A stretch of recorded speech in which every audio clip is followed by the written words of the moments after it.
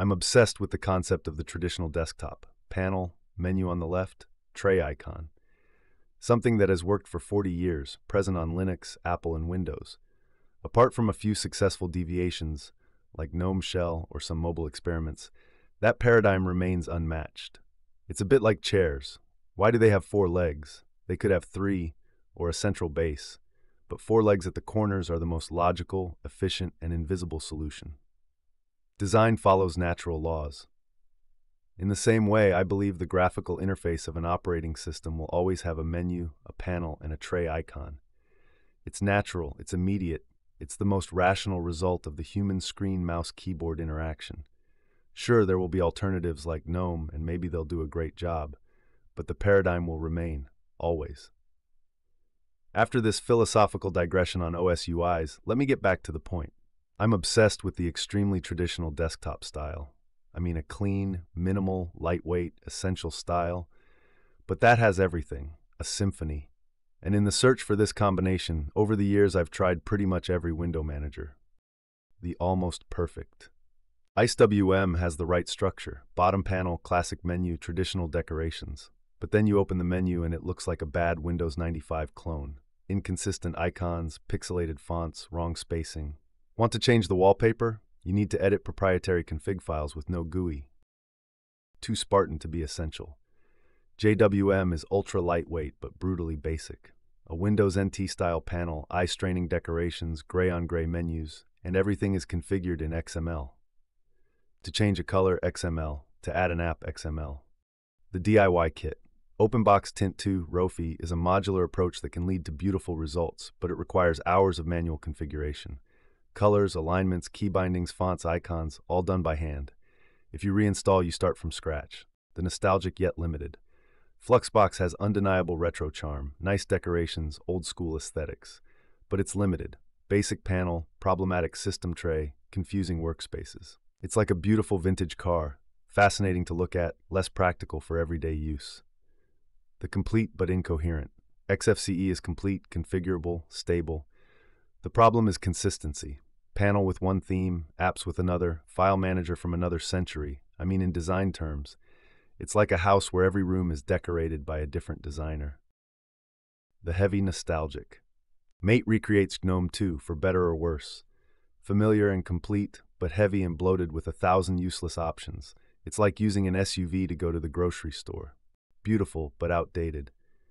Trinity, KDE3 is beautiful. It was a design masterpiece, but not minimalistic. And it uses technologies from 20 years ago. Qt 3, deprecated libraries, limited hardware support. A 1985 Ferrari, stunning, but you don't take it on the highway. The dull lightweights. LXDE and LXQt are lightning fast and perfect for old hardware. But they're dull, gray panels, basic menus, non-existent decorations, functional but soulless. The desktop equivalent of a Dacia Sandero. It gets you from A to B with zero emotion. So a modern version with modern technologies, simple, clean, rational, minimalist, extremely elegant. I had never found it.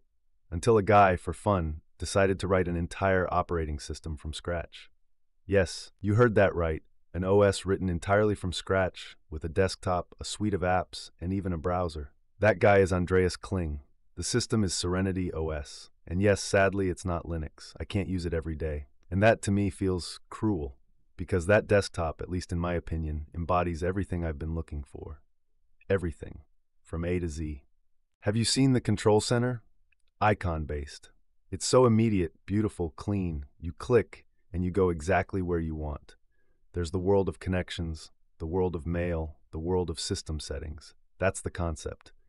That's what I mean when I criticize KDE's system settings. It can be rationalized. It's a matter of order.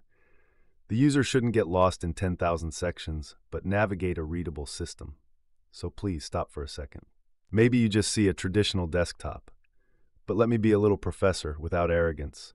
This desktop is the pinnacle of balance, refinement, and good design. Let me explain why, point by point. Technical coherence. Let's start with fonts.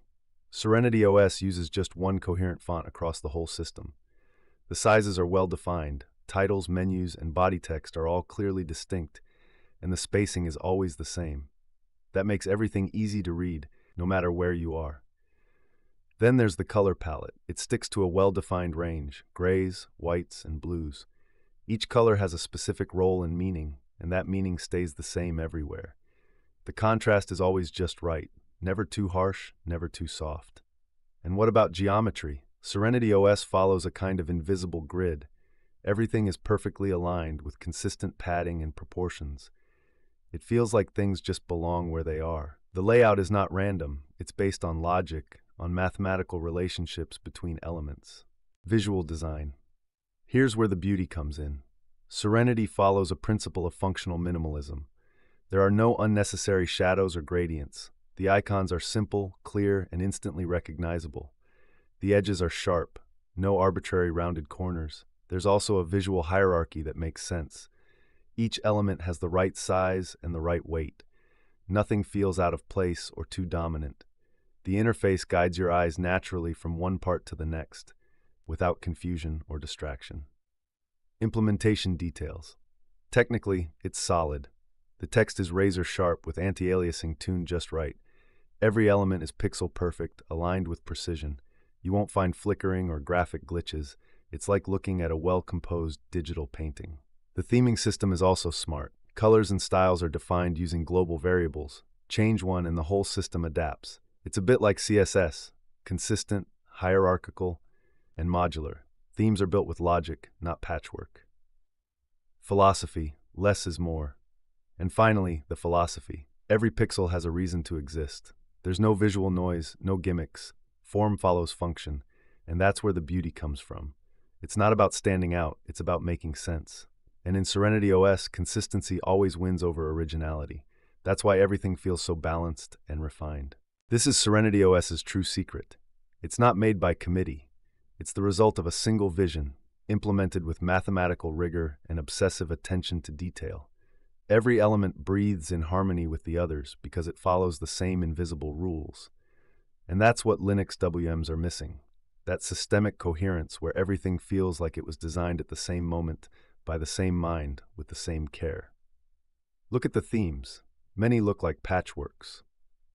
But on Serenity, even retro themes like Cupertino or Server 2000 are stylistic masterpieces.